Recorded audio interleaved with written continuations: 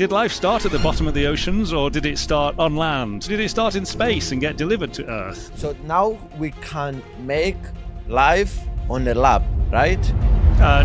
What is the mind? What is consciousness? There's two answers in the literature. One of them says it's a property of the central nervous system, in which case it's effectively an illusion. Can I clone myself now? Who are you? I am Nick Lane. I'm Professor of Evolutionary Biochemistry at University College London, and I work on the origin of life and early evolution. What is your work in the university again? Biochemistry? What is that? Yes. Yeah, it's let's say it's a made-up job title. It's there isn't really quite such a thing. There is a title, evolutionary biology, so the history of life on the planet, how it evolved, all of those kind of things. Biochemistry is about the chemistry of life and how cells are working at the level of the chemistry underneath it. And it's actually it tells us a lot about how life evolved as well. And so most people who work on biochemistry work on diseases and medicine and things like that. So I call myself, and a few others now do as well, evolutionary biochemist, because what I'm interested in really is how did life evolve on the planet, but at the level of the chemistry that underpins everything. What do you mean at the level of chemistry that underpins everything? So the way that we work, we are, you could say, a continuous chemical reaction.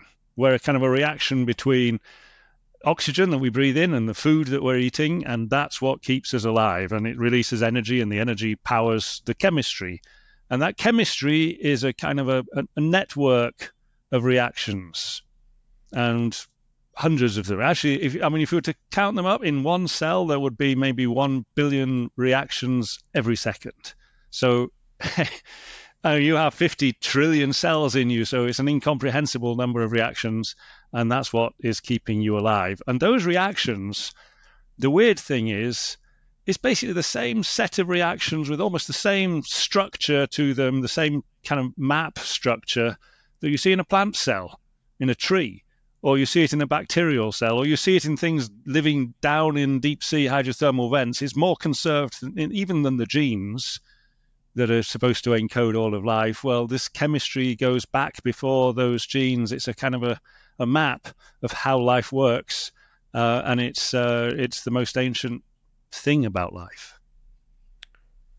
So what is the difference between me and a rock? You and a rock, there's quite a big difference. Between you and a bacterial cell is just size, really. I mean, a bacterial cell does the same kind of stuff that you do, the same chemistry, same speeds of reactions, same kinds of reactions. A rock it just sits there and doesn't do anything. So a rock doesn't have anything, any bio. It is not doesn't have any. The one that you said it has 1 billion times per second. It doesn't do anything of these things. No, it just kind of erodes and breaks down. And yes, it will react very, very slowly with oxygen in the air, but it doesn't really do anything. Funnily enough, there are some things that look a lot like rocks that are actually living. Stromatolites, for example, they look like kind of mushrooms of rock sitting in shallow water. And actually, they're made by bacteria.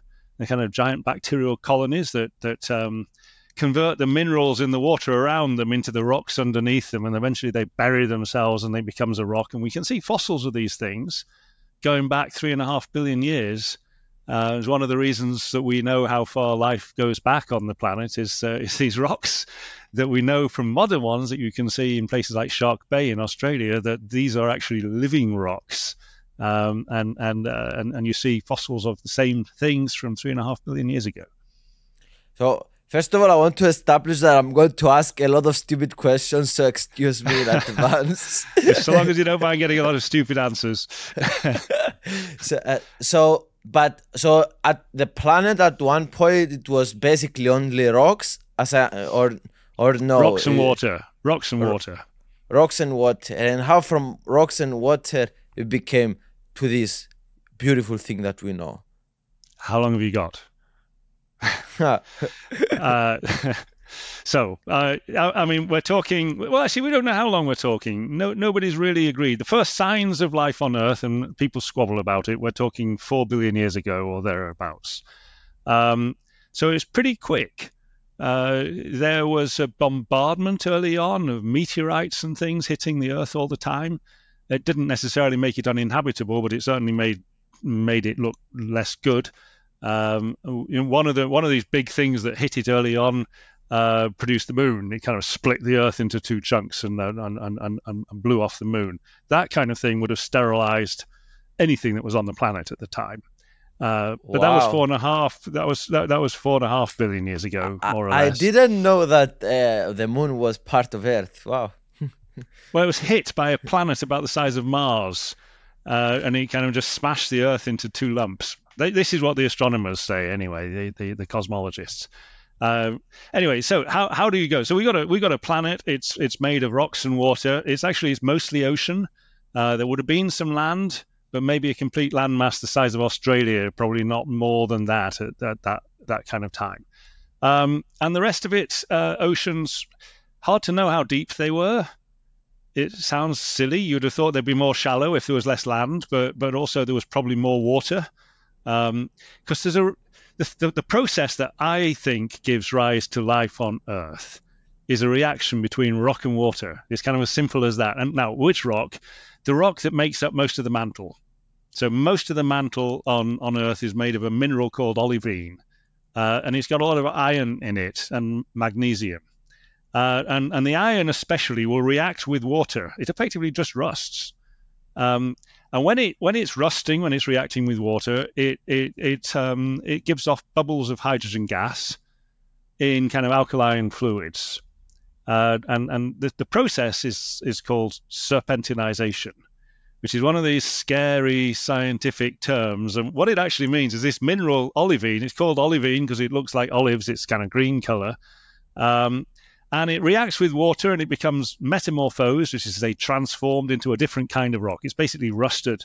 And now it looks like the scales of a serpent. It's all kind of crinkly and still greenish. So it's called serpentine or serpentinite.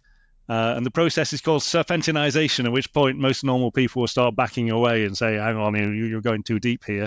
But it's just a reaction between rock and water that gives off hydrogen gas. Now, most planets have got a lot of CO2, carbon dioxide. We've got a problem with too much carbon dioxide now, but if you go back 4 billion years, maybe there was 1,000 times, maybe 10,000 times as much CO2. There was a hell of a lot of CO2. There could have been 1 bar, maybe even 10 bars of CO2.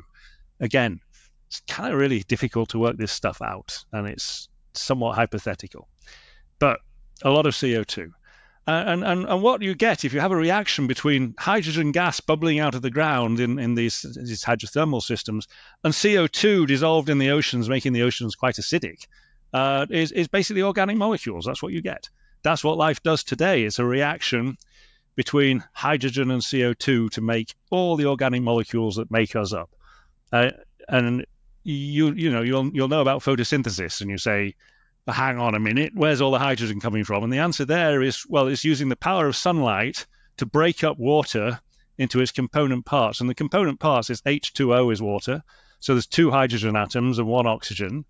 And you use the sun to break up the molecule, grab the 2 hydrogen atoms, stick it onto carbon dioxide to make an organic molecule, which is basically a molecule with carbon and hydrogen on it.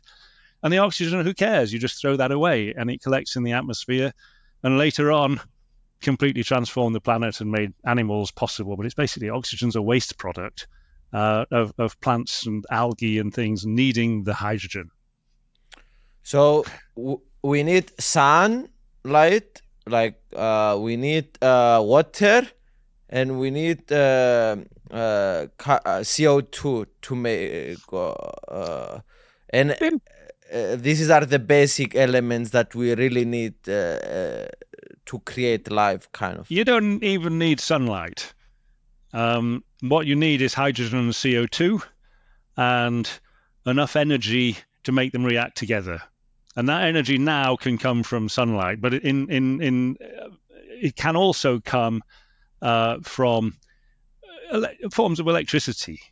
And some hydrothermal vents, effectively, they've got electrified walls, and that electrified walls of these hydrothermal vents can drive that reaction and make organic molecules inside hydrothermal vents. So that's where I think life starts, but nobody agrees about that. What do you mean nobody agrees? The field that works on the origin of life is, let's call it grumpy. People don't agree. Did life start at the bottom of the oceans, or did it start on land? Did it start in a volcano, or did it start in Darwin's warm pond? Did it start in space and get delivered to Earth? These are all, the serious people will believe those stories. There may be truth to all of them, but probably they can't all be right. Probably it has to be one or the other. You can't really start life at the bottom of the oceans and on land. Maybe you could say a few things from here and a few things from there, and they come together, but it's all a bit hand wavy. Because it's so unlikely to create life, so it's unlikely to be created coming from a different planet, or like being from a land also in the ocean. So it's very unlikely phenomenon to happen. It cannot happen simultaneously. No, it's not that. I mean, I think it's quite likely actually that life will start on a wet, rocky planet. I think what you need is a continuous reaction. Remember when I said at the beginning, we are a continuous chemical reaction. We're burning food in oxygen all the time, and that powers everything that we're doing. You need the same thing for life. Even at the very beginning of life, you need a continuous reaction between hydrogen bubbling out of the ground and CO2 dissolved in the oceans. There needs to be some structure, and a hydrothermal vent provides some of that structure. It provides the electrical charges that make that reaction happen. And because the hydrothermal vent is continuous flow, you're continuously pumping stuff out of the ground into the oceans. You've got a continuous reaction. You could think of a vent like our lungs, or the cardiovascular system, where we're pumping blood around the body and we're delivering oxygen, we're delivering food to all of the cells in the body all the time. And if you put a plastic bag on your head, you're going to be dead within a minute or two. And same for life generally. If you don't have this continuous chemical reaction, you're dead. And so you need an environment where that reaction is just not ever going to stop. And so that's why I personally like hydrothermal vents, because that reaction just goes on and on and on, and it go on for millions of years. And if you put it in a pond on land, well, the pond will dry up. There's all kinds of problems with continuous reactivity. But there are also some clever answers to those things, and there's some clever people, and that's the nature of science. We all disagree with each other. Can you explain me a bit more what you believe, a bit more simply for me to understand? Okay. So I've said we've got the rocks in the mantle reacting with water. So water, don't think of the water up here in the ocean. The water will percolate down into the rock underneath the ocean, down little cracks. Yes. And things. Okay. And it can go a long way down, like 5 kilometers down. And reacts with the rocks down there. That cracks them and expands them and allows more water down. So it's a positive feedback that you get more and more water reacting with more and more rock. That gives off these fluids, which it's warm. They are buoyant. They kind of bubble back up to the bottom of the ocean. And when they get there, they react with the waters in the ocean, and they precipitate out into what's called a hydrothermal vent. And you've probably seen videos of hydrothermal vents. They're amazing things, with very often black smoke billowing out of the top. They're very, very dynamic. Sometimes they're simpler and they don't look so dynamic. Sometimes it's just you don't see any smoke coming out, but they're still active. And so if you go inside the hydrothermal vent, what you will see is like a labyrinth of interconnected pores. So if you shrank yourself down to the size of a molecule, it would be, you'd be lost in there forever. This really is a labyrinth. And the walls are reactive, and the fluids are reactive, and stuff is coming through all the time and reacting. And when it's reacting, it's making the molecules of life. And those molecules of life are interacting with each other and reacting and effectively going on to make cell-like structures, which are the kind of the building blocks of life, are the cells that make us up. I understood. So you spoke about there is a lot of scenarios. So you said that you believe you are right. So, but what are the chances that you give to the scenarios? Do you give like 5% to this and 4% to this?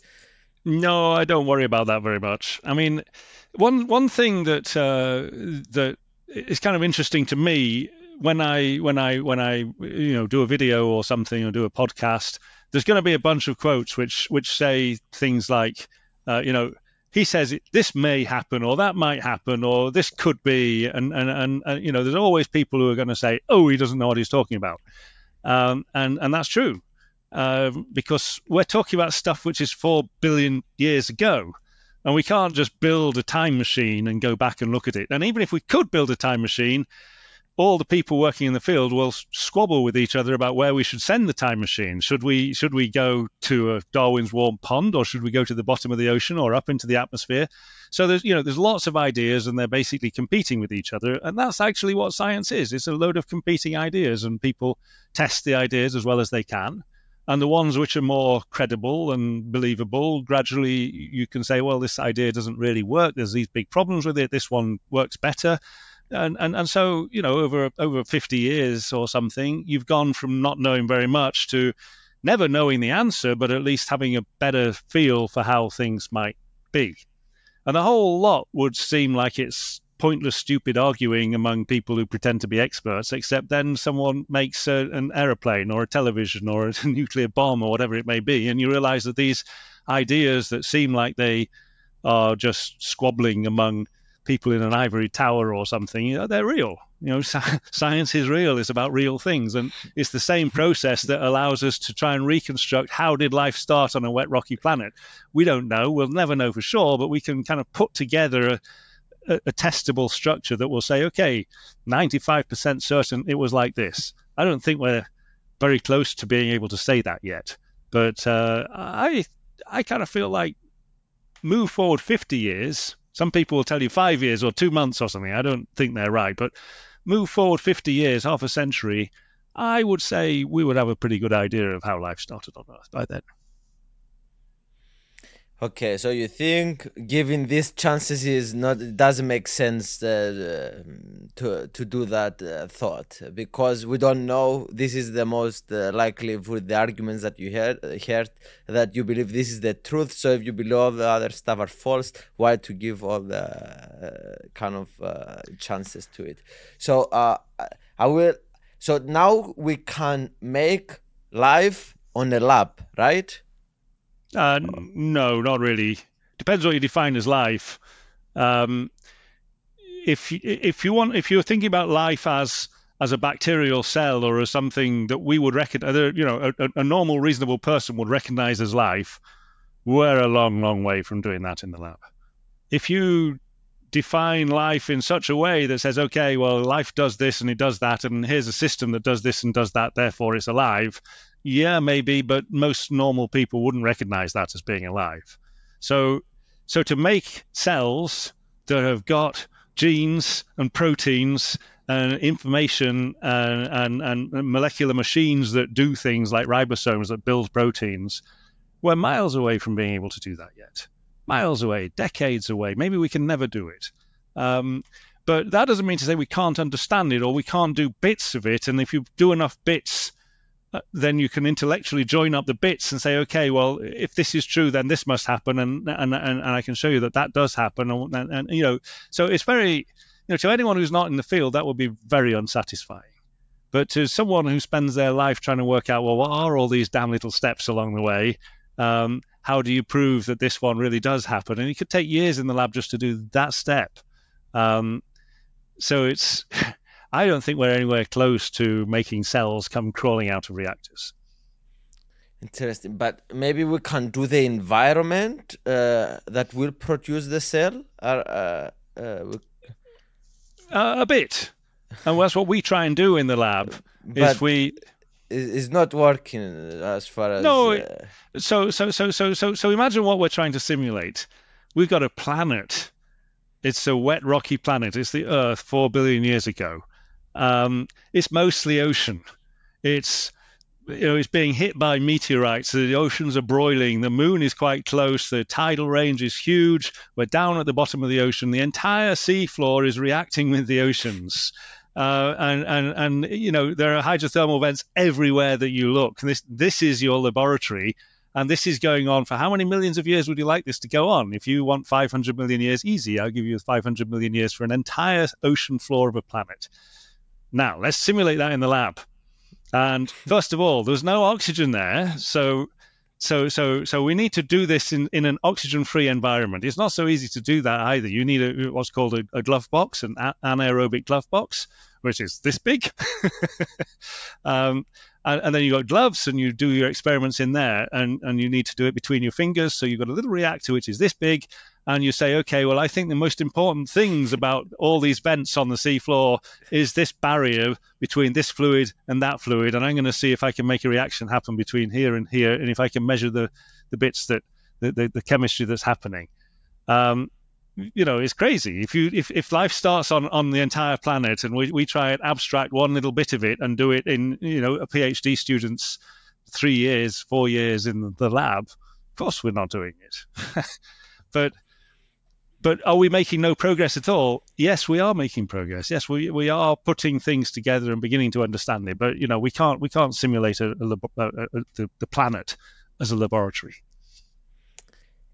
So if we want to take life to a different planet, we can do that, but we cannot create their life to a different planet. We can take it with us, and maybe, like, how do we put life to Mars? I don't understand.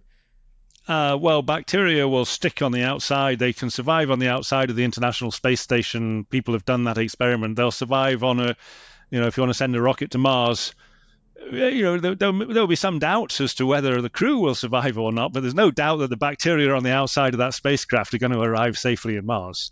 So, they're really robust things. And it would be very difficult to send things to Mars and not actually contaminate the planet. Oh, interesting. So maybe this is how we have origin in life as well here. Maybe someone traveled here with a spaceship and they died immediately after. One of the most famous scientists of the 20th century, Francis Crick, the guy who discovered the structure of DNA with Watson, he wrote a book called Life Itself, which was exactly that. It was what he called directed panspermia, which is to say some aliens sent a rocket with bacteria on it just to seed life on Earth. So even, the most celebrated, distinguished scientists come up with crazy ideas, which are almost certainly not true. But, it's funny. This field drives people to strange places. But always, maybe a strange place, maybe that's the path. Always it looks strange before. Yeah. And then everyone says, oh yeah, it was obvious. Obviously, it was like that. Yeah. But I mean, there's a thing about this field. I said we'll never know the answer because we won't ever build a time machine that goes back and looks. But we can understand intellectually how life might have started. And eventually we can probably agree with each other about how it started. But the other thing to realize is that science is based on assumptions. It's not based on science itself. There's an assumption underpinning work on the origin of life, which is that life started on Earth. Because, there's no evidence that life didn't start in space and get brought to Earth. There's no evidence that it wasn't brought here by a rocket from some aliens and that it arrived on Earth, or that it was seeded by maybe not bacteria from space, but by chemicals coming from space, which we know for a fact were being delivered from space. So how can we begin to organize what we know? And the answer is, well, we just say, right, I assert life started on Earth. And it started in these conditions. It was a wet, rocky planet. That everything we know about geology says that's true. So why do I assert life starts on Earth? Because then I can do an experiment. Then I get out of bed in the morning and I say, okay, well, we can try and mimic the conditions on Earth. We know roughly what they were like. We know what life on Earth is like. Can we do some experiments that join up the two? So it's really, this is how science works. It's about making an assumption that life started here rather than coming from space. And then you do some experiments. And it's possible to disprove, in principle, you could disprove that life started on Earth. You could, in principle, prove that there was something so badly wrong about the conditions here that it could never have started on Earth and therefore must have been delivered from space. But I don't think that's going to happen. But it's when I say life didn't start in space, it's not because I know it didn't. It's because it doesn't help us. If it started from space, where did it come from? How long did it take? What kind of planet was it? Was it actually a planet at all, or was it in the middle of a sun somewhere? It could be anywhere in an infinite universe with any set of conditions that you want, and somehow it just arrives here, God knows when. So instead of actually having a question that you can do something about in the lab, you now have, you know absolutely less than nothing. And then it's not science anymore. I understand. First of all, I see how much passion you have about this topic. It's crazy. It's great fun. Did you always had this about passion about this topic from a young age? I had no idea when I was young that I would ever be allowed to work on a question as mad as the origin of life. I mean, it's just not. I was very excited about science when I was a kid. And I remember reading a book. I didn't understand really very much of it at all, but it was about how do we know the Earth is 4.5 billion years old? And what a book. I didn't even know that it was possible to ask the question. And so that's the great thing about science, is it's possible to ask questions that are just crazy. How can we know that? How do we know even basic things like when did oxygen appear in the atmosphere? And yet we have a fairly good idea, but it's just amazing science that people do that allow you to ask these questions. So I had no idea when I was at school about those questions, and it wasn't until years later. And actually, weirdly, in my own case, it was from writing books more than from being a scientist. So I'd done a PhD. It was actually biomedical stuff to do with organ transplantation. Which may sound like it's a million miles away, but actually it was to do with how energy works in the body. And if you take an organ out and put it on ice for 2 or 3 days, you deprive it of oxygen, it stops breathing, you may say, and then you put it in again and it starts working again. But sometimes it doesn't, sometimes it breaks down. So how do you know why it broke down? Or how does respiration actually work at the level of the mitochondria inside cells, these powerhouses inside cells, which were bacteria once, which take us back very quickly to early evolution and questions like the origin of life. So there's another nice thing about science is you can one day be working on how kidney transplants or liver transplants work, and the next day you can use that same body of information to say, how did life start on Earth? And why one organ fails and another organ doesn't fail when you put it on ice? Good question. I mean, it depends partly on, how old was the donor, how well was the donor, how long is it on ice? It matters. Is it 1 day? Is it 2 days? Those kind of things. And then there's other things that would make an organ fail as well. Like if the immunology is not matched up very well, then it would reject. So if you're able to completely suppress the rejection, then you can see these other problems that you stored it for too long and it went wrong. And the problem there is actually the same problem that you have if you have a heart attack or if you have a stroke. Or even if you got rheumatoid arthritis, it's what's called ischemia reperfusion injury, and all that means is you cut off the blood supply, and you do that if you take an organ out of the body, you cut off the blood supply. Now it's not having oxygen delivered second after second, minute after minute, and then for a while it's effectively just decaying and breaking down. And this happens if you have a heart attack. Your heart is breaking down, and then when you reintroduce the blood supply again, it's a kind of a shock to the system. and it's worse to have the blood restored to it than it was before the blood was. It leads to a kind of catastrophic collapse if you're not careful. And that can be the same with a heart attack or a stroke. If you suddenly allow the blood to come back in, it can make things worse for a while. So I'm sure this is a stupid question, but since we can put an organ in ice, can I put myself in ice and come back after 10 years? No. Why? I mean, you can't put it.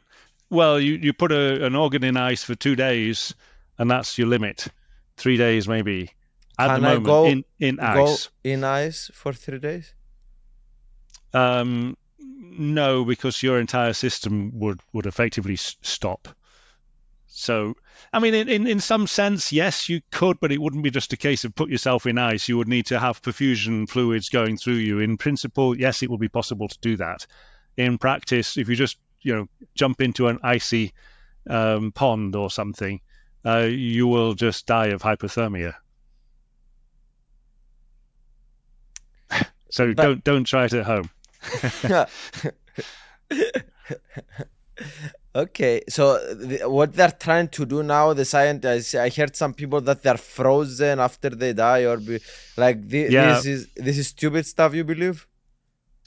Well, I mean, it's definitely true that some people have had themselves frozen. So there's a difference between putting something in a bucket of water with ice in it and trying to freeze someone so that you can come back in 100 years when we've figured out how to do it. It's possible to do that with cells. It's possible to do it with bits of organ. It's not really possible to do it yet with a whole organ. You can't do it with a kidney, for example. And you can't do it with a whole head or with a whole body. And the hope is the people who've had themselves frozen, the hope is, well, we'll figure it out. Give us 100 years and we'll figure out how to make it work. There's actually some really weird and difficult problems with the way that water freezes. Because if this bit of water here forms an ice crystal, it goes through a phase transition from being liquid water to being solid, and that releases energy, which makes as heat. So it heats up the water that's next to it and makes it less likely to freeze. And if you're doing the other way around and you start thawing it out, when it goes from being frozen to being liquid, then that effectively is absorbing a little bit of energy, which makes it more likely that the things around will freeze. So what you're trying to do is really not have ice crystals, not have which would kind of literally poke holes in things. So what you want it to do is just be what's called viscous, like glass. You want a glass-like state, and that means everything has to defrost or freeze or unfreeze almost simultaneously. And it's very, very difficult, borderline physically impossible to do that. It should be possible, but it is very hard. So it doesn't violate the laws of physics to do that? No, but because we're dealing with phase transitions between solid and liquid and viscous states, whenever you change a condition, you're releasing energy or absorbing energy, and that means that the stuff which is right next to you is now put into a different state to the one you are. So what you want to do really is right across the whole thing, do everything all at once, all in one go. But the reality is this bit happens and that prevents it happening here, and then that bit happens and prevents it there. And so it becomes immediately lumpy, you might say. And then that's where you get ice crystals forming, and they will spear cells, and it becomes messy. So it's unlikely that it will be possible soon. It would require a kind of intelligence about how to do it on a kind of level of almost angstroms to say, okay, if I do this, then I need more power here, I need less power. If you were able to do that and figure out, if you could calculate exactly the scale over which is happening and provide differential amounts of energy across that scale, then you could do it for sure. So in principle, yes, you could do it. In practice, it would require, I mean, it's beyond the human mind. It would be possible that AI could figure this kind of thing out. Interesting. Wow, what an interesting. Yeah, but then you need the right machine that can do all this stuff, and that becomes a different story on that. So yeah. So I wanted to ask you so badly about what do you think about consciousness? Where you think where you think it fits with all this biological stuff that you are studying? Weirdly, I've been thinking quite a lot about this recently. It's not easy to give you an answer, but the question to me is a very interesting question, really, and you'll have heard this from lots of people. You know, what are feelings in biochemical terms, in materialistic terms? If I feel pain or hunger or lust or whatever it may be, what actually is that in the laws of nature as we know them? And we don't really have an answer. No one, again, it's like the origin of life. No one can agree about the answer. There's lots of ideas out there, but nobody agrees about really what the answer is. And there's a couple of things that I would say. One of them is, well, I think it evolved, which is to say, I'm not a religious person. I don't think God said ding and we became conscious. I think that consciousness is something which is shared by a lot of animals, actually possibly most animals, and maybe even things like bacteria, not as we understand consciousness, but as some form of feeling. So if it evolved, and I suppose if you were to say, you know, do you think a chimpanzee is conscious? Can it feel pain? Obviously, a chimpanzee can feel pain. Same with a dog or a cat or whatever it may be. So feelings, we can tell that they are real and they're widespread, and therefore they evolved. And the question is, well, are they a product of of a brain, of a central nervous system? And if they are, then what is the currency? What are they actually made of? And it's not just a case of we have a neuron which fires and there's a neurotransmitter or something which is, let's say, serotonin or something, dopamine, whatever it may be, and that gives rise to a feeling. Why would this chemical make you feel anything at all? There's no obvious reason for it. So I go back and back further and further and think, well, what if natural selection is acting on something? How far back can we go? Does it have to be a product of a central nervous system, or could it be something that goes back even further to, say, bacteria? And I think that it does go back. I think it's a property of life. That's the first thing to say. I don't think that a rock or the sun is conscious. But I think what it's really doing is trying to tell you how you're doing in relation to your environment now. And the bottom line of it is, am I okay or am I really bad? Am I in pain or am I okay? And that boils down to you effectively I think of a bacterial cell. How am I doing as a bacterial cell in relation to my environment? Is it too hot? Is there a toxin here? And there's various automatic responses that will go off. So if it's too hot, there'll be a bunch of genes triggered, and they are going to make proteins which are going to deal with the heat. And so you could say, I'm a bacterial cell. All these automatic processes just happened. How do I know which process has just happened? How do I know if they're going to solve the problem that I have or not? I'm too hot. I don't know if I'm too hot or not. I've just done something and I don't know what it was. What am I going to do? Am I going to stay here and boil, or am I going to move over there?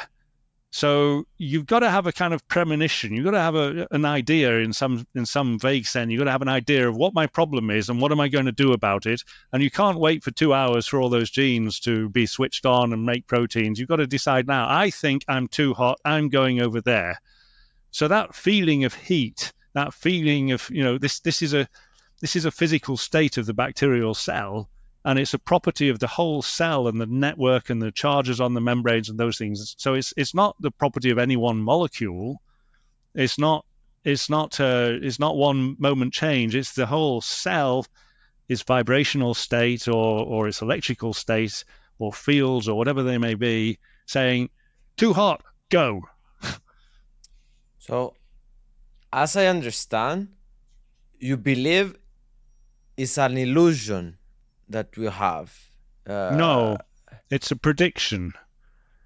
It's a prediction about your state in the world, that from the information you have now, which is not very much, that the best action for me to take is that. So there's a bunch of physical states that a cell is in, and this one corresponds to I'm too hot. This one corresponds to there's a toxin, it's killing me. And it's really not so much that you know that is the case, so much as the state you're in suggests that the best prediction to make about your state in the world is I am too hot. Therefore, I'm going to move over there and see if I'm less hot. And that in that in a nutshell is what a feeling is. I'm hot. That's the bacterial level of feeling. What a feeling is, actually. I'm a bit confused what a feeling is. Right. So I'm staying with bacteria because that's what I can understand. I can't understand bacteria either. But the central nervous system is way beyond my capability of grasping it. But so I simplify it to a single cell. And that single cell, it's got a membrane around the cell. You can think of it as a bag with a membrane around it. And inside that cell, well, there's metabolism. There's all these chemical reactions I was talking about. There's 1 billion reactions every second happening there. So if you were to shrink yourself down to the size of a molecule and go and stand at one end of this cell, then the other end would be like being on the other side of London or something, or the other side of New York or Athens or wherever it may be. You're a long, long way away, and yet somehow you're part of the same cell, and the entity which needs to make a decision: am I going to go over there or stay where I am? Am I going to activate this little paddle and paddle over there, or do I just stay where I am because it's good here? You've got to make that decision as a cell, not as 1 billion reactions in a second, every second, but as a network decision. So how do you know what the state of the network is? Well, there's one easy way that you can tell what that state is, because that's the charge on the membrane around it. That's the barrier between the outside world and the inside of the cell. This is the thing which is telling you, here's the environment, here's me, and this is the boundary around me, like my skin.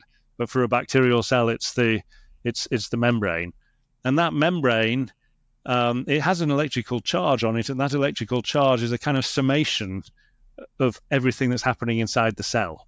It's a kind of a readout of how am I doing, and it's got a charge to it, and it's got an electrical field because it's composed of moving charge, and it's effectively, if you can read that, which is to say, it's an electromagnetic field generated by the cell membrane, which is giving you a real-time feedback on how am I doing in relation to the world. That is telling you, okay, I think it's too hot. This charge on the membrane is giving me this information. It may be wrong, but I need to act now, otherwise I'll boil. Therefore, I think it's hot. And that's effectively, in my mind, what the simplest possible imaginable kind of feeling is. It's a bacterium integrating all the information it has about its state in the environment and saying, it's hot. My best guess, my prediction for the world is I'm too hot, I should move over there. So it's a property, it's just a property that helps us function better. You're predicting information that you don't have yet, because you don't really know. You're guessing on the basis of your state now as to what your problem might be. And if you don't have a problem, you don't feel anything. If you do have a problem, you feel something, which is to say, I have a problem. That's kind of the limit of it. And the question is, what are you going to do about it? And the answer is, I'm going to activate my paddle and paddle over there. Okay. I find it very interesting, but I'm a bit disappointed that all this stuff that I feel, that is all my world around, the stuff that I am aware, and I'm not like a robot just doing stuff. It's like just a property that it helps me to predict better the future in a way. Well, remember, I'm talking about bacterial cells. I mean, if a bacterial cell was capable of being you, then you've got something to be worried about. But all I'm asking is, is what your brain is an amazing thing. The feelings that you have are very difficult to understand, even for people who spend their entire lives studying neurobiology and thinking about these questions. And I haven't done that. I don't, I've been telling you about the origin of life. I'm not working on the brain, but it is just one of those really big, interesting questions in science. Is what is the mind? What is consciousness? And it becomes an evolutionary question as soon as you accept that animals are conscious, that it's not necessarily just the central nervous system which is producing this. I mean, there's two answers in the literature. One of them says it's a property of the central nervous system, in which case it's effectively an illusion, which is to say the central nervous system is concocting something and conning you into thinking that you have feelings. I don't find that a very pleasing answer. The alternative, which you often see, is called panpsychism, where you say, oh, everything's conscious, the sun is conscious, this rock is conscious, whatever it may be, it permeates the universe. And I don't find that very persuasive either, because I don't think a rock is conscious. But what do I think then is or can be? I think it's a property of living things, and it's really the simplest possible imaginable form of it is really about how am I doing it? Will I die if I do this? Or will I survive if I do this? And I don't have much information to go on because I don't have a brain or anything like that. So given this very limited amount of information, I still have to make a decision. What am I going to do? And that's what I think a feeling is. It's a summation of the available information you have as a best guess that I'm in trouble here. I'm going over there. Now you incorporate this bacterial cell inside a larger complex cell, what we call the eukaryotic cell. Now we've got hundreds of these things inside, and they've all got to speak to each other and communicate with each other. And then you've got to communicate with the cell membrane as well and the rest of this new cell. And then you have a multicellular organism. And now we've got hundreds, thousands, millions, billions of these cells all trying to talk to each other, all with their own mitochondria inside. And it becomes an amazing, complex situation with all of this crosstalk between different levels of organization. And then you have a central nervous system, which is drawing on the communications between these different levels of entities that make up a body, and now it's taking it up another level to interact with the environment in a way where you're really making predictions about what's going to happen if I do this. And a lot of our lives is led that way. If I do this, what will happen? If I, and anything you decide to do, you have a mental image of what might the possible outcomes be. Should I step in front of this bus? Should I kiss this person? Should I run a mile? Whatever, what am I going to do? You have a mental projection as to what the outcomes might be. So a lot of it's about predicting what you think the future might hold for you if you do this. And from a biochemist point of view, the question is, why, if I think I'm going to do this, do I have a feeling which is terrible? Or which is painful, or which I love having. What are the feelings that are associated with these mental projections? And I think they go way back. I think they go right back to the beginnings of biology, and actually back even to the origin of life. How does a person like you studies the origin of life? Do you meditate? Do you get DMT? Do you read papers, or do you read history? Like, what is the way that someone can study this topic? And well, I do read some history, but that's not the way to study the topic. We do experiments, and any experiments we think we can do. And it's usually not me doing the experiments. I've got a lab group around, and we talk about what experiments to do, and we think of things. Very often they're coming from the students, smart kids who are just full of enthusiasm, just going into this with a career ahead of them. So it's great fun. This is a wonderful thing to be in a university, being paid. I teach as well, and the research. I have a lab group around me. You have to work quite hard to attract people to come and work on a crazy subject like this. And then we talk and we think of experiments, and we do the experiments, and we try and work out what did that mean, and how does this relate to that one, and can we put together a bigger picture that makes sense of these two different parts? They don't seem to sits comfortably side by side. So where's the truth lie? So a lot of talk, a lot of thinking, a lot of experiments, a lot of failed experiments that you spend a lot of time trying to work out, why did that not work? What could I do differently that might make it work? Should I abandon these ideas because they're obviously wrong? Or is there just a little sliver of hope that it's not necessarily wrong, we just did the wrong experiment? Or we did the right experiment, but we used the wrong ingredients, or whatever it may be. There's so many reasons why you can do something wrong.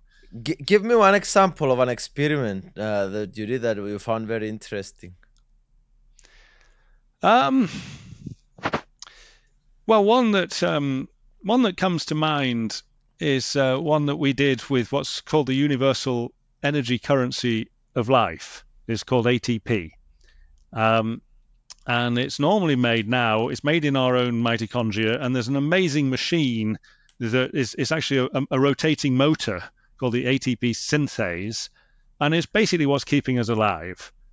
What it's doing is adding a phosphate group onto a thing called ADP, so it's just basically you've got a kind of a charged tail of 3 phosphate groups linked together, and when we want to power some protein to go dunk dunk and change its state, we cut off the terminal phosphate, and that releases a little bit of energy that allows the protein to do this, or all kinds of things along those lines. And so one question at the origin of life is, well, where did the ATP come from? How do you make it? We don't have a protein, we don't have a molecular machine, a rotating motor. And there was a study done 25 years ago by a Japanese group who showed that if you'd got a rusting electrode and you happen to have ADP, which is to say 2 phosphate groups attached to this thing, and you got a small molecule with just 2 carbons in it called acetyl phosphate, then you made ATP. It just appeared there. They measured it and it was just appearing there. So I said a rusting electrode. It had to be a rusting electrode because they found out that the catalyst that was doing it was rusted iron. It was what's called ferric iron. So we wanted to repeat that and see. They were not thinking about the origin of life. This was just an observation that they'd made while studying something else, but we thought this is relevant to the origin of life. So we thought we'll start out by repeating that experiment. And the student who was working on it, she's called Silvana Pinner, it took her about 6 months, if I remember rightly, to make this experiment work again, which is one of these things in science. It can be really difficult to repeat other people's experiments because they always left something out of the results section or the methods section or whatever. And there's a long time ago, and you're in a different lab for one reason or another. I always feel very pleased when we're able to replicate someone else's study. And if you fail to do it, there's 2 possible reasons. Number 1, they made it up, or number 2, you did something wrong. And you'd like to think that not many people make it up, but sometimes they do. Normally you do something wrong, and sometimes we can't even repeat our own experiments, and I know because I was there that we did them right the first time, and the problem then is, why doesn't it work the second time? So she did this. She managed to make ATP, and we got the same results that they'd got. And then she went on to try, instead of this little 2-carbon thing with a phosphate on it, which will add a phosphate onto ADP to make ATP, she tried about 10 other what are called phosphorylating agents. None of them worked. And she tried a different set of metal ions. So instead of the ferric iron, the rusting iron that she'd used, she tried copper, and she tried zinc and magnesium and calcium, and 10 of them, and none of them worked either. Only the ferric iron that originally worked. So it's a whole load of negative experiments. And then she tried. There are ATP. It's called adenosine triphosphate, and it's also part of the genetic code. So we have. You'll have heard of the letters in the genetic code. We have an A and a T and a C and a G and so on. And they all start out as the triphosphate. So we have ATP, we have CTP, GTP, UTP, and we cut off a couple of phosphates, join them together, and that's how you make DNA or RNA. So can we phosphorylate those other ones, those other letters? And the answer was no, that didn't work either. So here's a whole catalogue. This is a year and a half has gone by now. And what she's done is repeat someone's experiment from 25 years ago, which took a while, and then demonstrate that absolutely nothing else works at all. And you think, well, what a lot of negative results. This is science on a daily basis. Nothing works. And then you step back and you say, okay, a load of failed experiments here. What can we learn from this? And the answer is, well, why is ATP, the universal energy currency, why is it preserved by everything across all of life? And the answer is because it works. It's the only thing that you can do in a lab, in a bottle of water, without any of the machinery around, anything else around. All you need is a metal ion, and ADP and acetyl phosphate, and it works. And it's still preserved there in all of biochemistry across the whole of life, and it was the only thing we could make work. It doesn't mean to say it's the only thing that could ever possibly work, but it kind of says, well, this is funky. This works, and everything else doesn't work in our hands, so maybe there's something special and favored about this reaction, and maybe that's why life uses it. Well, it's a discovery in a way. I don't know. I see it as a discovery, not like a failure. Yes, but you know, it's a failure in the sense that all the experiments didn't work.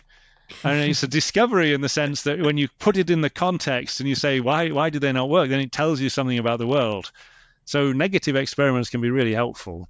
But that's I'm giving you an insight into a daily basis of what it's like being in a lab. And this is kind of a year and a half, maybe 2 years worth of work to do all of that. So there's a whole bunch of negative results, which tells you something interesting about the world. And it's hard to be kind of motivated in that 1.5 years to keep doing this stuff without yeah, I mean, it's kind of a problem. It's very easy doing a PhD to get pretty depressed. You know, something we have to go on training courses as supervisors to make sure that we recognize the signs of depression in our PhD students, to make sure that we look out for it and make sure they're okay. Because you can reliably know that a PhD student working on a difficult project is going to be depressed in the second year. They're going to go through a really low period. And that's life. But at least you can try and help people deal with it. Artificial intelligence has anything to do with your work of biochemistry, or is a technology thing that doesn't have anything to do with what you are doing? It does. I'm not doing myself very much with it. I'm kind of linked with some people who are a little bit. So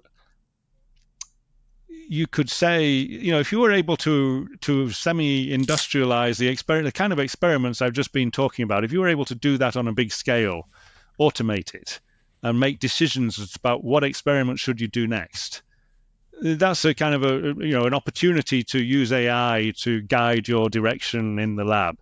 I'm too old. I'm behind the curve on that one. And so I find myself thinking, what am I going to be good at doing that AI is not so great at? What you came up with? What's the answer on that?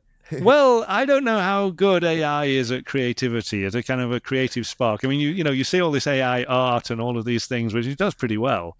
But in some sense, it's not creative. It's a blend of this and a blend of that, and they come up with something interesting and new. But then there's all this arguments about where did they nick it from and who isn't that what our creativity is anyway? Yes, it probably is, but I'm sure it is.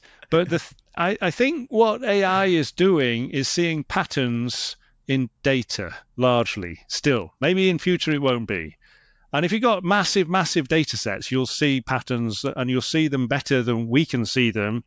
And it's being used in medicine to say, oh, this is a tumor, catch it early. This little kind of smudge here reliably is going to indicate that it's a cancer. But then questions, a lot of questions. There's whole areas that are just missing. There's no data. There's no patterns to be seen. There's just nothing there. And it's an interesting question in science: is how do you link up these two fields where there's nothing in between?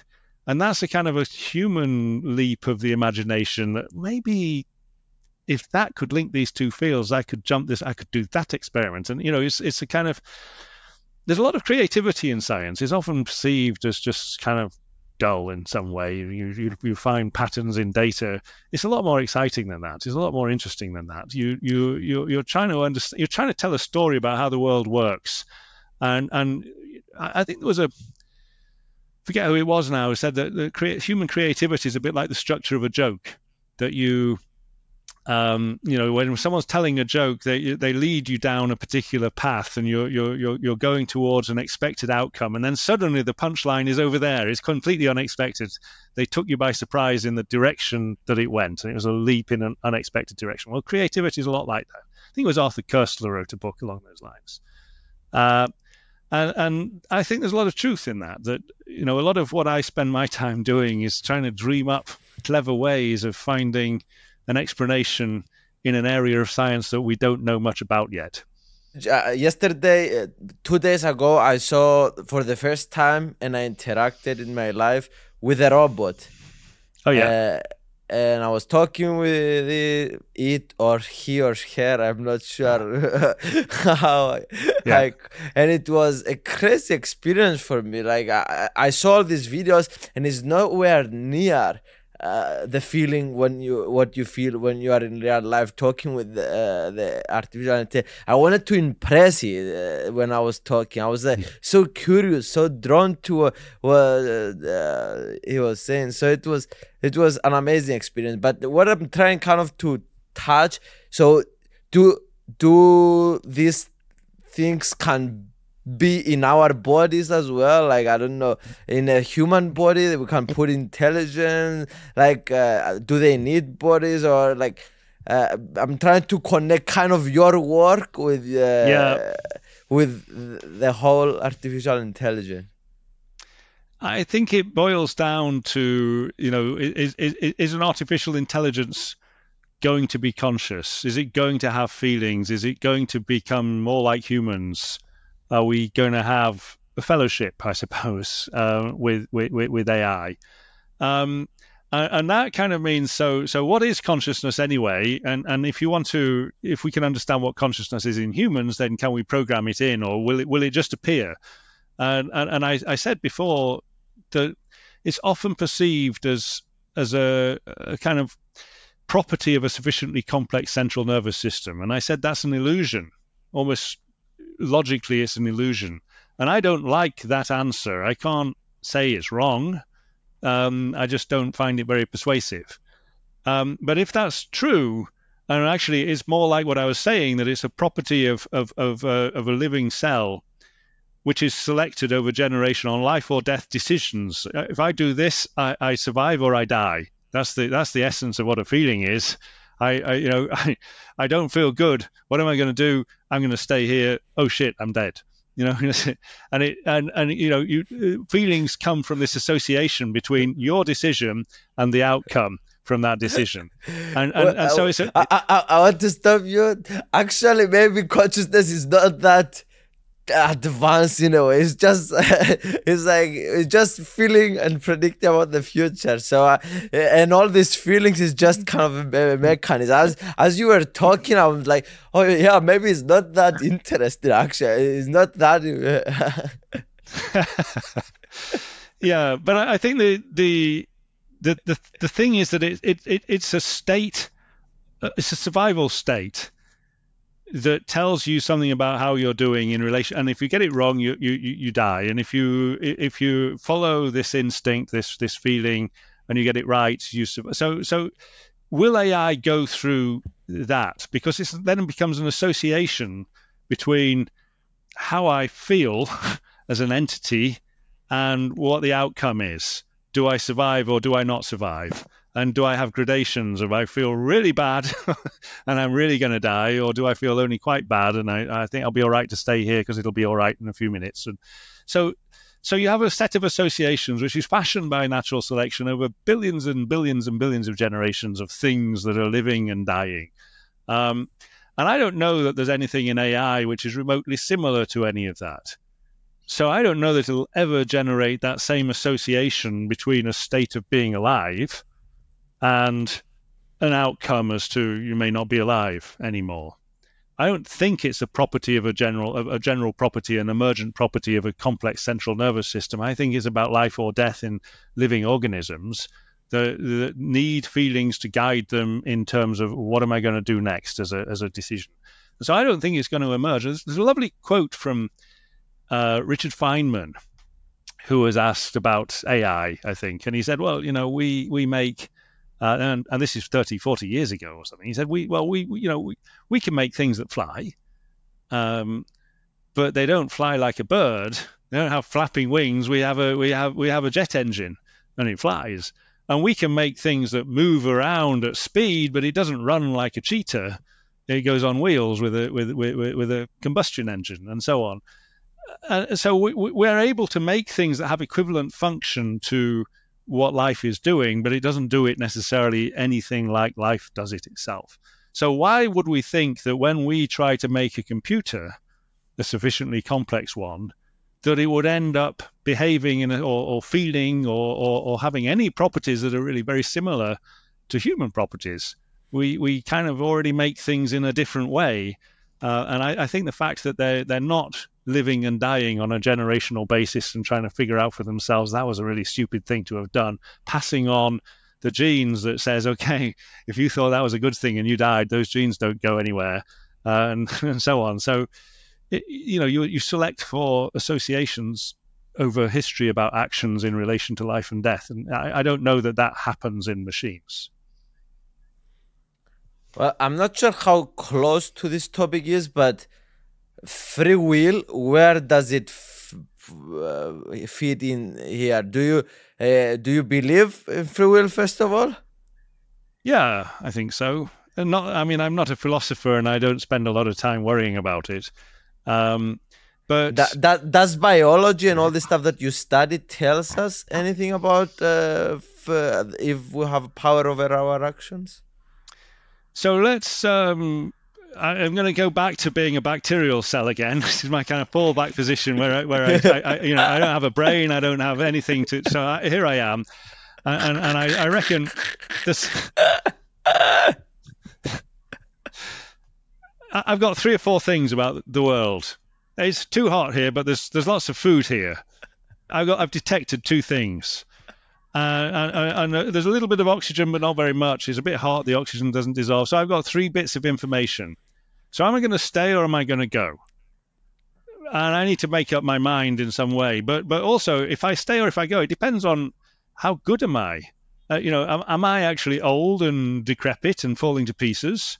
In which case, staying here longer, maybe that'll kill me. Or am I young and vigorous and in which case staying here a bit longer, sure, I can do that. So you make a decision based on your information about the world and your knowledge of how you're doing in relation to the world. And it's almost impossible not to see some kind of free will in that kind of decision making. I make a decision, I may get it wrong. It's not an automatic thing that tells you, okay, here's an algorithm that is going to sort this information out for you and tell you what to do. It's your decision. What am I going to do? There's a march going on down in the street. I don't know if you can hear it, but you said the age of how old you are going to determine your decision as well. So a lot of outsider factors are determining that decision in a way, not you. And the place that you were in that particular time as a cell that you described. So everything else kind of determine your position in a way. Yes, for a bacterial cell, yes, but still, you have to judge on those information. Am I going to? You got all of these bits of information coming in, and you've got a binary decision to make. Am I going to go or am I going to stay? That's your free will, if you like. Do I activate my motor and paddle over there, or do I stay where I am? And it's a decision which has consequences, and you don't know what the consequences are. And so a lot of conscious thinking is then about, well, if I do this, what will the consequences be? And if I decide that I'm going to go for a run now and I'm going to try and break the record of running 1 mile or something, well, 95% likely I'll have a heart attack and die. And in any case, 100% likely I'm not going to break the world record for 1 mile. And, what am I going to do then? Well, I have all these bits of information, and I'm going to do something. I don't know what, but I'm going to do something. And to some extent, it's random. To some extent, there has to be a decision, and that decision that you decide, I'm going for a run. I think there's free will in that. Yes, I don't think it's that complicated. Can I clone myself now? You can't, but it can be done. Yes. It's kind of dodgy. It's probably been done. I mean, it has been done in the world, but how successfully, I don't know. But yes, in principle, it can be done. In practice, it could be done quite easily in future. And then it becomes more an ethical question about whether we should be doing that or want to be doing that, or whether we all then get wiped out by some virus or whatever. I mean, there's a reason why we are sexual, why we're not all clones. It's interesting in biology, the things that are clones, and dandelions, for example, are clones, and some snails are clones, and they always go extinct. It's only a matter of time before they go extinct. And it's really just that sex leads to variation and everyone's different. And it's a statement of the obvious. And that because we're all different, we all react in different ways to the environment and those around us and to viruses and to everything else. And, some people are always going to survive and some people are always going to die. And that's what natural selection is acting on. And that's why sex is great. It's for an evolutionary mechanism. And cloning forgoes all of that. Cloning will lead to extinction. If we decide that we're going to just clone ourselves as a species, we don't want to have sex anymore, we just clone ourselves, then for a fact we'll all be dead within 10 million years. I mean, we'll all be dead within 50 years if we go on as we are, so shouldn't worry too much about it. But Okay, why do you believe we're going to be dead in 50 years? Well, I'm joking, but I know you're joking, but that was, in a lot of jokes that people make, there is some truth to that. So, what's the truth in that? Well, I've got kids, and you think, what kind of a world have I introduced these boys into? What's going to happen in the next 50 to 100 years? Climate change is real, it's happening, but we're also degrading the world. We're polluting the oceans with plastics, and we have an amazing ability to destroy the stuff around us. And there's too many of us, and we're too inequitable in terms of distribution of food or just goods or whatever it may be. We're going to have migration on a colossal scale. It's probably going to lead to war. It's already leading to war. We have the wherewithal to solve all of these problems. But to solve all of these problems, we have to behave like civilized human beings and talk to each other and come up with solutions that work for humanity and not for one favored group over some disfavored group or whatever it may be. And, can we do that? I'd like to think we can, but it's a problem in social sciences, not in science. It's a problem about how can we get along with each other and respect each other sufficiently that we don't all effectively die in a cataclysm within the next 100 years. It's not an optimistic view, but it's not unrealistic. I hope that we can do better than that. I think we can do better than that. But, just to say I am optimistic about the future, I'm an optimist, I believe in optimism, it's dangerous. I also am optimistic. I do think we can solve the problems of the world, but only if we actually really put our minds to it and act and do something and find a way and take it seriously and prevent people from cheating or breaking the system. And at the moment, we're not doing that. And we've shown no sign of doing that over decades. So in that sense, I won't say I'm pessimistic, but I'm worried. And since we are in this topic, I always ask the guests on this podcast, I give you $1 trillion. How do you spend it to have the maximum positive impact currently in this world?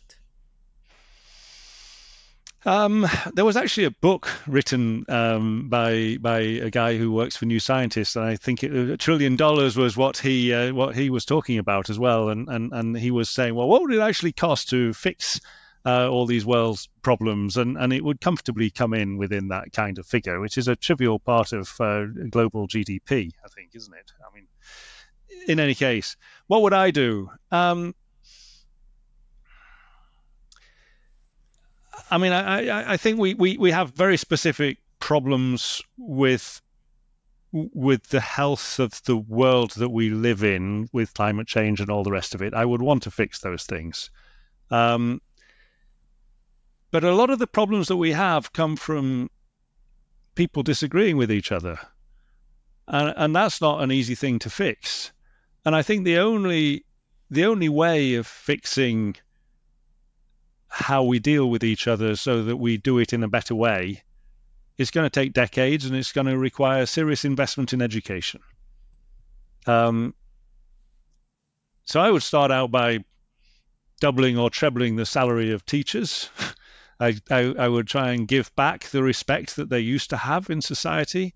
I would try to change the way that we teach completely, so that instead of teaching a load of dusty, boring textbook facts about the world, I would try and teach it in terms of, well, what science really is, and you know, in terms of history, not just dry history from the past. In England, the history that we teach is very often British history, 19th century Gladstone and Disraeli, and most people have fallen asleep before you finish saying Disraeli. You know, there's so much history in the world now.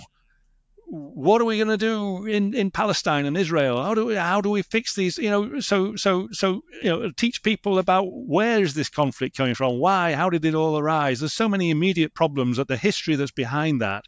If we do that instead, it'll maybe have meaning to people. Maybe someone will come up with better ideas. Maybe we're better informed about what we can do or should do. You know, so much. And instead, what we have is a lot of misinformation, a lot of people who, through their schooling, have been not well equipped to discern between different stories, different competing hypotheses, you might say, as a scientist. I spend my whole day, here's 3 or 4 different ways of seeing this truth. Which one's the right one? And I never know. I can't tell, but at least I'm trying to think about it. But it's not something that kids are taught in school. You're taught this is a fact. This is something to know about chemistry. But, you know, why not start with a 2-slit experiment? We don't know which of these 2 holes the electron went through, or why we can go through both holes at once. It's much more fun, much more interesting. And it starts out by saying, we don't know that much about the world. We have ideas, but it's just more exciting. I'd probably get rid of exams as well. This is not going to cost very much of your trillion. I would probably only got through a couple of billion at this point, but you get the general gist of where I'm going. Yeah, so basically, to summarize what you said, focus and improve the education, make the education cool again, and That's structure. A good way of putting it. But by the way, when you were talking about this, I was like, yes, because, for example, now, this is exactly how I learned about history the last couple of 1-2 years. I learned whenever it was the Russian conflict with Ukraine, I started learning about because it's interesting, it's relevant. I started learning about the Vikings that came to Russia and all this. So I was like, and now with Israel and all this stuff, it's like, it's relevant. You can get in class and every kid will be like, oh, that's interesting. I want to learn about that. Let's understand how this came to be. So finding relevant stuff that is happening in the world and talking about, or like the slit experience, like how is possible one thing to be going this and this direction. So, and just asking the question, I was yes. Yeah. I mean, it just feels like we can do so much better than we are, and it's not really anyone's fault. It's like they say about U.S. politics that I think it was a while ago. 98% of the US population do not want to see a rerun between Trump and Biden. But that's what they're going to get. And they're going to get that because the structure of politics is going to force that on them. These are real problems with how do you change the structure of things. There's so many structural problems with the world as it exists now. It's very, very difficult to know how do you begin to change it so that it's better. And I don't think anything happening very quickly is going to work. But if we don't start soon, then it may be too late. So we need to, what's the basic problem? When I was a kid, America was respected in the world, and now it's more hated than respected. What's gone wrong? And it's partly a kind of hypocrisy that's linked with, the end of the Cold War, the decline of Russia and the Soviet Union and so on. And people could get away with stuff in capitalism that they weren't doing before because you had some focus on the nation, on, we're all Americans, we're all Brits, whatever it may be, we're in this together. That kind of level of grouping I'm not sure if it's a good thing or a bad thing. It's just that has evaporated. And what we're left with instead is a lot of fairly selfish subgroups that are all after their own best interests and don't really care anymore.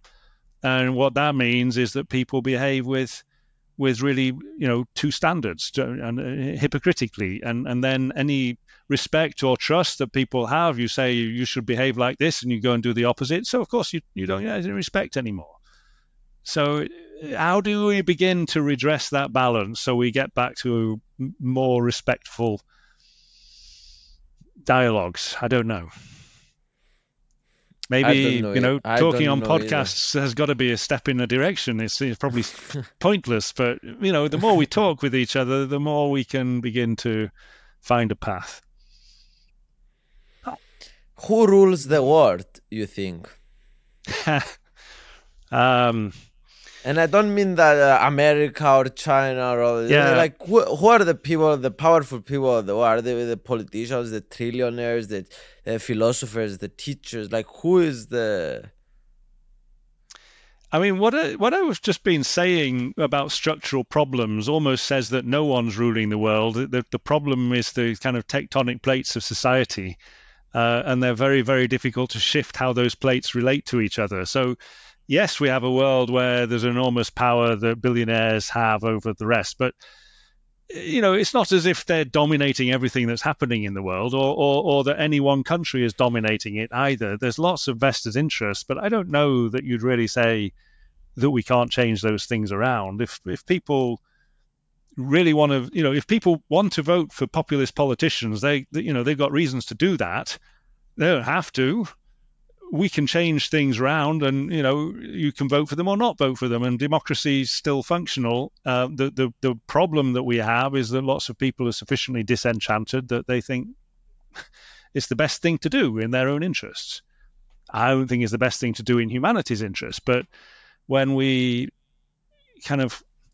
lost respect because we have double standards, then why would you expect people to treat you with respect then? Why would we expect politicians who've eroded that public trust to be votable for? And until we can turn around, that's not who's ruling the world, but that's about why is the public disenchanted with politics and politicians and university lecturers and, one group after another, the police, whoever it may be.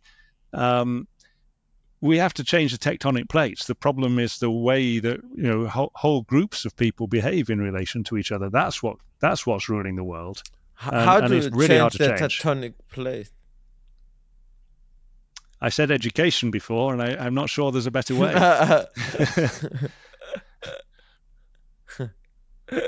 That's true. You said that from before, yeah. Would it work? I don't know. It'd be nice to think it could work, but it's not. Again, it's not as if we can just double the salary of teachers and step back and everything's going to be better. It would require a lot more than that, and it requires decades, and maybe that's too late. This is like the problem in consciousness. The bacterial cell, it sets off all these things. It's going to change its gene expression. It's going to now make all of these new things. But if it doesn't move over there, it's too late. It's just going to die. And same for us. It's going to take a long time to make these changes happen. We need to start them now, but in the meantime, we need a fix. We need a quick fix, and we better get on with it. So, do you see a current state in the world that you describe like that in the United States, in the conflict, all this stuff? It's everywhere in the world, right? It's not only the England or is, or maybe do you think it's everywhere? The problem is not like in certain places. It does seem to me that we're living in an angry age where people are unwilling to listen to each other, unwilling to accept that our own viewpoints may be wrong or only partly right, and that the truth is probably somewhere in the middle, and that if we do listen to each other with some kind of respect, we may learn some stuff. What we seem to have in England, and this was true of Brexit for sure, but also true of COVID. The population seemed to be split 50-50 between those who want something or those who don't want something, and we're kind of barely on speaking terms with each other, or shout at each other, or shout past each other. And the same is true in France, and the same is true in the United States. And it just seems like populations are being split into two almost equal halves, where one half of the population is very disenchanted with the other half of the population. So the question then is, well, what's generating that anger, that resentment, that unwillingness to listen? And how do we begin to turn it around so that people talk to each other and listen? And maybe there's structural factors again, like social media or whatever it may be, that mean that we can seek friendships not with those around us, but with people on the other side of the world who we're in touch with within, who sympathize. So we end up in an echo chamber with like-minded people. So there's structural things like that. Maybe we'll just accommodate ourselves to it over time and get better at dealing with the individuals around us again. But maybe we need to be more active than that and reset society in some way, that we begin to be more respectful to each other somehow. How do you do that? I don't really know.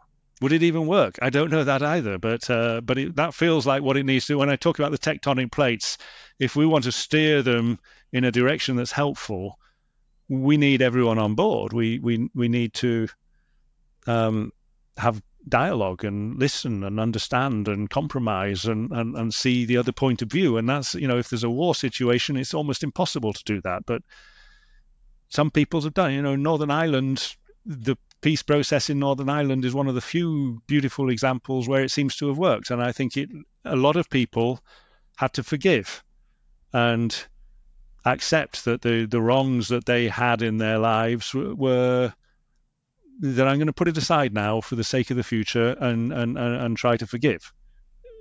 I'm not a Christian, but that kind of attitude of forgiveness is necessary. What happened to this island? I'm not aware of Northern Ireland. Well, there were a state of semi-war over many decades. Ireland is split into the Republic of Ireland and Northern Ireland, which is part of Britain. It's split between the Protestants in the Northern Ireland and the Catholics in the south. These populations are changing. The European Union brought everything together, but then Brexit meant that there's a splinter line back in Ireland, which puts a lot of pressure on everybody about, do you want to be part of Ireland? Do you want to be part of Great Britain? Do you want to have a free movement of goods across this? It just puts so much strain on people who've been successfully living happily together. I mean, I'm being kind of naively stupid in saying that, but 30, 40 years ago, there were regular bombings and murders and terrorism, and it was. If you go back into the context, you can understand why. But again, is these tectonic plates? How do you stop a process like that, which is grounded in real deep dislike, hatred, cultural differences, whatever it may be? How do you begin to slow that down, turn it around, so that people begin to forgive and forget and live alongside each other. And this was 30 years ago, since the Good Friday Agreement. And it led to a lot of politicians effectively stepping back from their positions, and a lot of people forgiving the murderers who killed their loved ones. It's I don't know how people do that. I've never been in that position, but it worked, and it's now under strain again. And it's far too raw in the Ukraine or in Palestine for anything like that to work. But in future, it has to. Otherwise, it never goes away and never stops. What makes you wake up every day? What motivates you? Why you are doing what you are doing? The questions. There's a load of wonderful questions, and I don't know what the answers are to them. And I would like to know what the answers are to them. I would like to know, in my own mind, how does a wet, rocky planet become alive? And how does a bacterial cell become conscious? They're wonderful questions. Why are we all here? Why are we like this? How does evolution work? People pay me to work on these questions, and that's an incredibly privileged and beautiful place to be. And I wake up and I feel grateful that it's like this now. And maybe next week I have a heart attack, or maybe I get sacked for being incompetent. But now is good.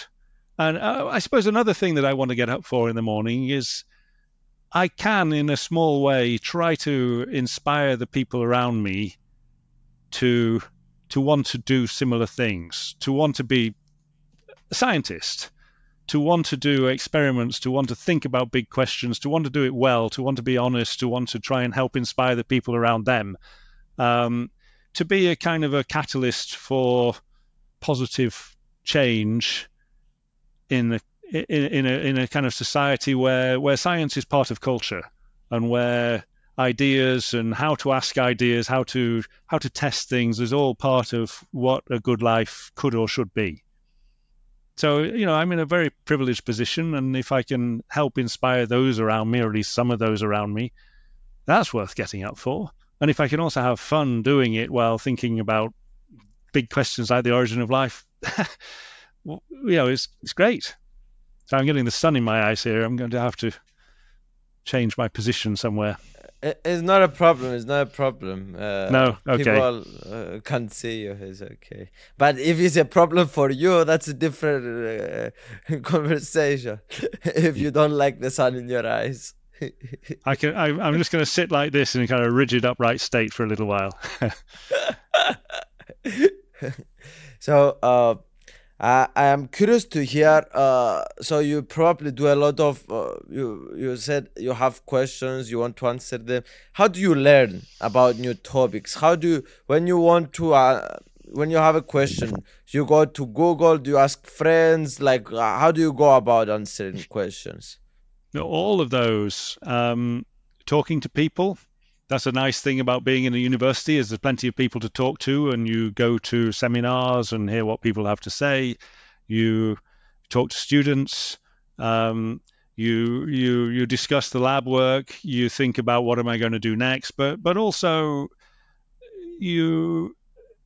you have ideas as well, and then you look it up. You look on Google first. That's the easiest thing to do. You find some papers about it. You read a bit of this paper. You're too tired to take it in, or you don't have time. You do something else. You put it aside. You find another one. Now my room is a complete mess. And the things that are at the back of your mind that are turning around, they're the ones you keep coming back to, and you keep asking those questions.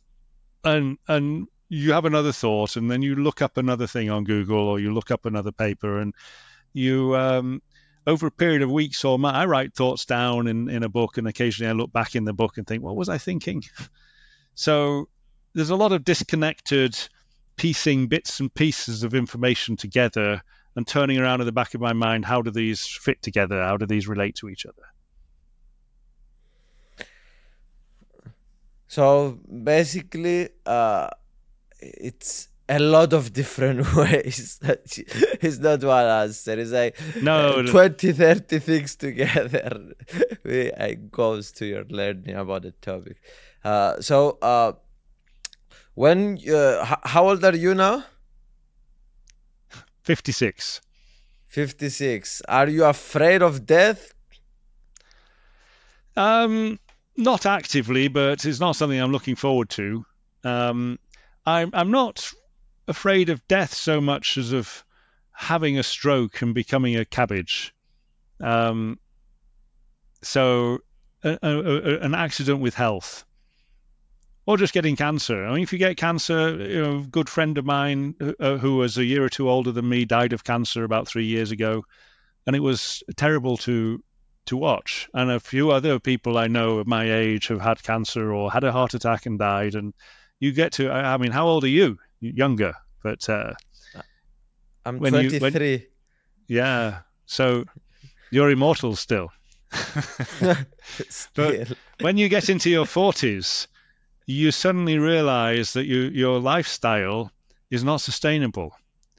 That you're in your 40s, you kind of maybe gave up doing serious exercise a while ago, but you're still eating too much, you're still drinking a bit too much, whatever it may be that you're doing.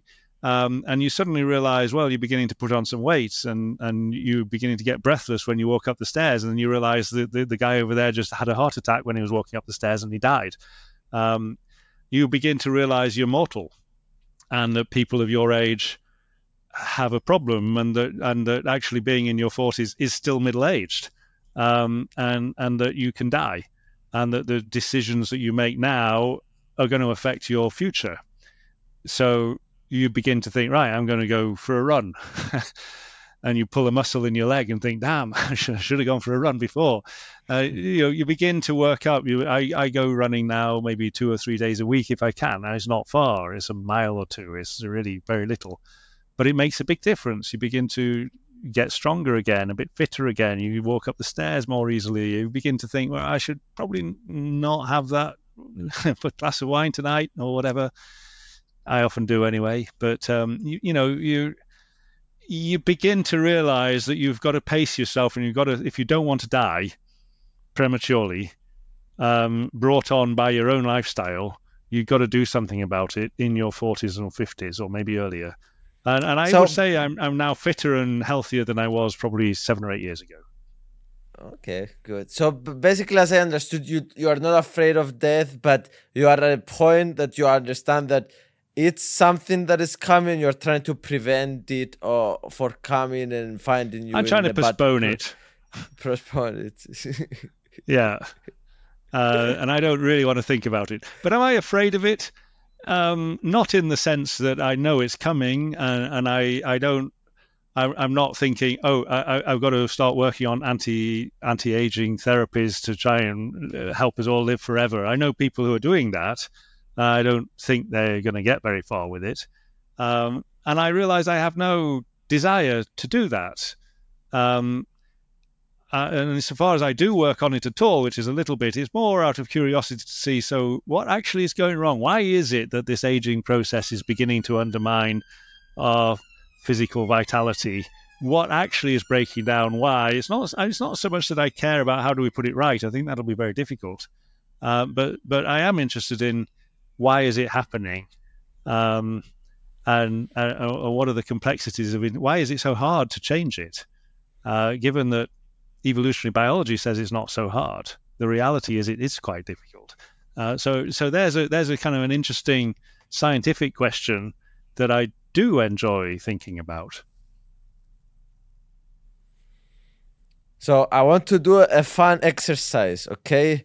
So you are going to say some myths about your field, about the origin of life or evolutionary biology or all this stuff that people think, and then you're going to say that, tell me some myths that people think about this, about your field. Oh, well, maybe there's a very bust the myths.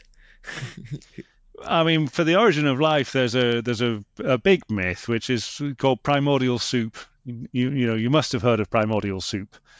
And you'll probably have heard of what's called the Miller-Urey experiment, which was where you have bursts of lightning in an atmosphere of gases that make the building blocks of life, the amino acids that make up proteins. So one of them is a myth, and the other one is science. But they're linked together. So the one which is science is the experiment that was done. by Stanley Miller in 1953, and he got electrical discharges in flasks containing water to simulate an ocean, and then various gases, hydrogen, methane, ammonia, and so on. And he thought, the atmosphere of Jupiter is full of gases like methane and ammonia, and there would have been lots of electrical storms. So what happens if you've got an atmosphere with these gases in? You've got an electrical storm, and what do you get? Do you get the building blocks of life? And the answer was yes. Wow, you do. You get amino acids, quite a lot of them, and these are the building blocks of proteins, and they just kind of accumulate in the ocean. And this goes to the hypothesis that there was a primordial soup, and actually it supported a hypothesis that there was a primordial soup, and that hypothesis came from two people really, a Russian guy called Oparin, and a guy who was here at UCL, which is where I am in London, called JBS Haldane. And they both came up with this idea independently, and Oparin did a lot of work on it, and Haldane wrote one short essay on it that became quite famous because he was a very good writer and a very good scientist. And it kind of captured the public imagination. Life starts in a soup, and the soup kind of thickens and congeals and does amazing things. And it's a complete myth. There's hardly any reality in it, and it's still taught in schools. And it's so what happens as part of this myth? Well, the next step is, you make the building blocks of RNA, which is the more reactive version of DNA, the hereditary material, and you have what's called an RNA world, where you've got a lot of little squiggly RNAs that interact with each other and copy each other, and then they invent all of life. And that's another myth. It's there is a bit more truth in that one, but not much. It's just unworkable. And the reason it's unworkable is that whenever you just have what I would call naked genes, which is to say genes in a pool, they're always self-interested. They're always going to act in their own interests, if you like. You need to clump them together, and you need to put them in a bag like a cell, and then they're forced to have a shared interest. And you could say we're all in a bag, and our cell is the world, and we're forced to have a shared interest. Going back to the problems with the tectonic plates. Thinking about these questions in biology, you have to think, well, how does all this naked RNA invent metabolism or invent the genetic code and all the rest of it? And we don't have answers to those questions. And I think the reason is because there aren't answers to those questions, because it happened a different way, which is why I say it's a myth. But you ask someone else working on the origin of life, and they'll say, oh, no, he's got that all wrong. Of course, it's not a myth. It's real. We've done this and that and the other. So who do you believe? It's up to you. But exercise your judgment about who you believe. For me, a primordial soup in an RNA world is a myth. And actually what has happened from the very beginning is we have cells really early on. They do the same biochemistry that we are still doing now. They made copies of themselves from the very beginning at the level of as cells.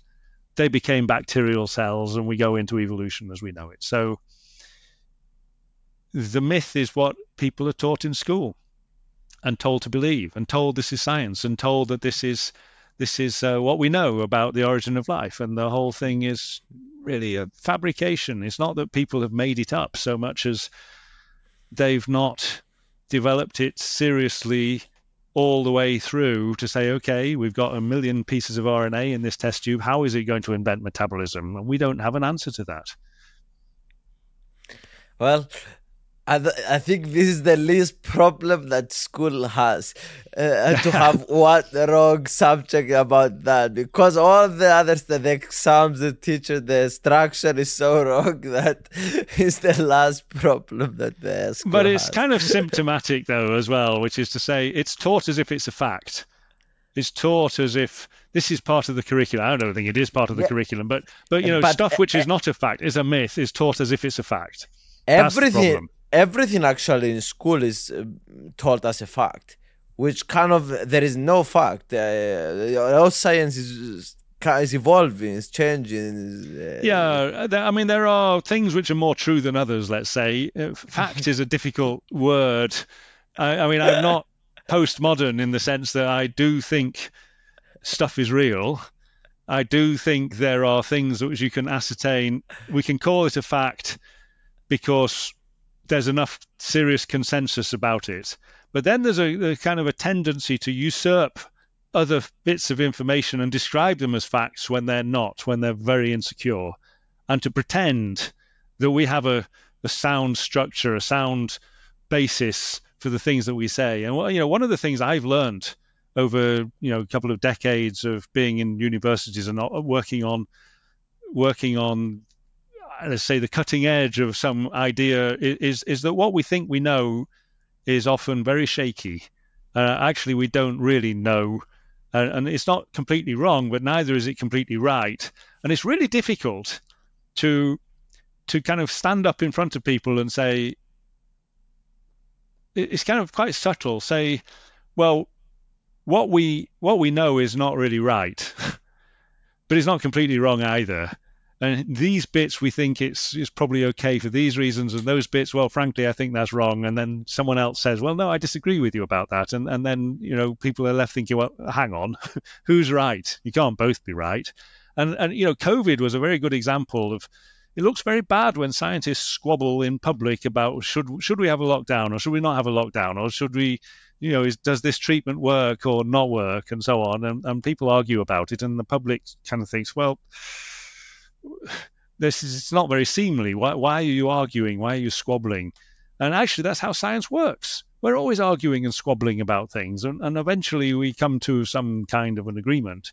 And if people are taught that from the beginning and understand that science is a way of trying to struggle through the stuff we don't know to try and come up with something which is better than what we didn't know before, and that it's also a fun path to follow, it's kind of an adventure in the wilderness, the intellectual wilderness, it's a lot more appealing, a lot more fun. And then when people argue in public about what it all means, that makes sense. You now understand that it's not that we're disagreeing about facts. It's interpretation of what we think might be facts, but can't be sure even then they are facts. So it's a lot more subtle, a lot more fun, a lot more interesting than wherever taught in school. I see you are doing some podcast, like often think that you are doing podcasts. So why are you doing the podcast? Like, what is the reason, the motivation behind this that you are interested in this? I like talking. This is fun. I'm having a good time here. It's I don't know actually. I mean it's partly, I think the primary thing is it's just fun. Then there's a secondary one, I suppose, which is that I think we do have a problem with how scientists come across to the rest of the world. And if I and lots of other people,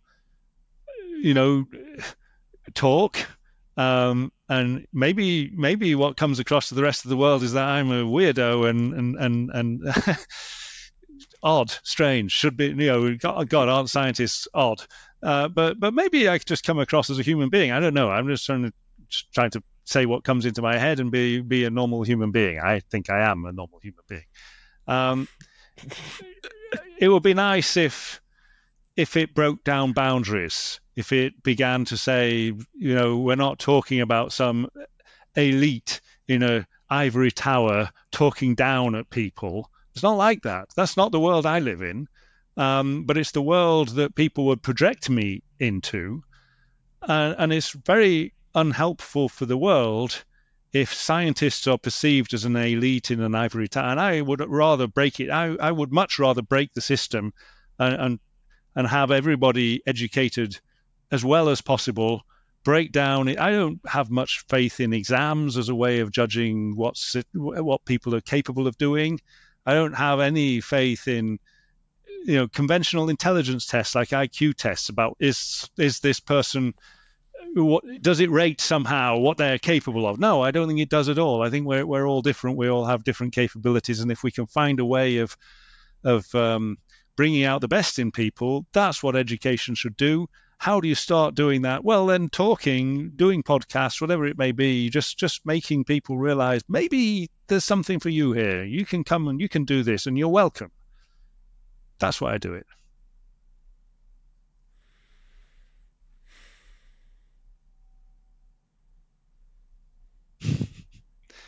Well, that stopped you.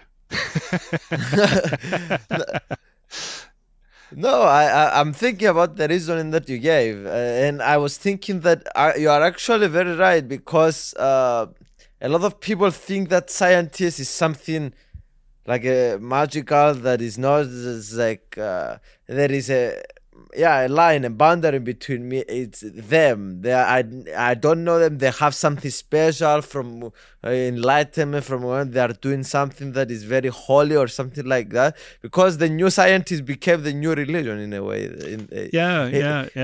In the world, and like breaking this, and also a kid watching you and like, oh, it's just a regular human being that goes and makes experiments and trying to answer questions. So like, I agree that there is a stigma, kind of. And before me, I started talking randomly with these people in the podcast.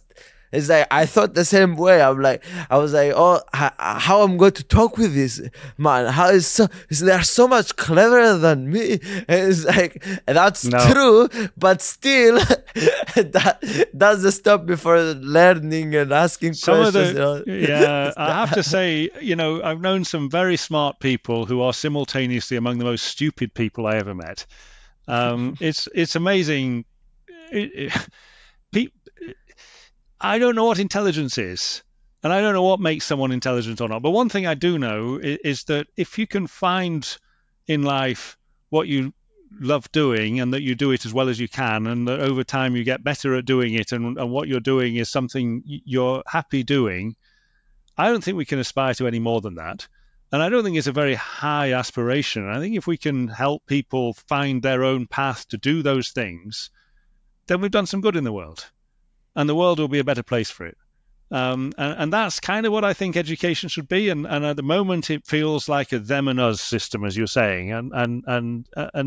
I think you're right. Scientists are perceived as a priesthood, and tell people what to do and look down on them.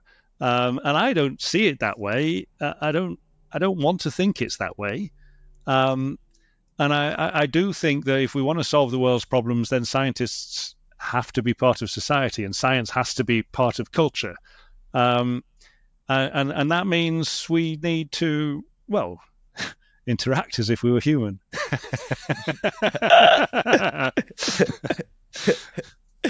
So the way that we end every podcast is a special way.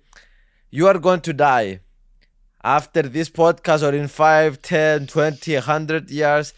This is the last words that you have to say to the before you die. And we're going to come back. If you actually die in 100 years, 50 years, we're going to come back to these 20, 30, 40 seconds and look back. What's your message? What you wanted to say? Oh gosh, so, that's tough. So on the spur of the moment is yours. I'm going to come up with something really stupid, I'm afraid. I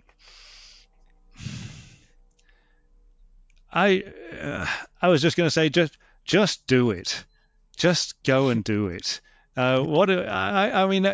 Believe that you're capable of things. I'm not talking about myself. I'm talking about what I would want other people to hear.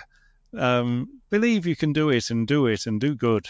Do what you think is the right thing to do. But listen and think and use your own brain and exercise your own judgment and try and cultivate that judgment and try and lead life physically and mentally to the full. We can all do that, and we're all going to be better for it, and the world will be better for it, and we can inspire those around us. And what I want to do with my life is that. So when it comes to dying, that's what I hope I will have done. That's what I would like to do, and that's what I hope other people will. I would like to say I would like to inspire them to do those things. It doesn't seem like a big ask, but it can be hard, and that's what I would like to do. Thank you guys for watching. We love you. Thank you for your time.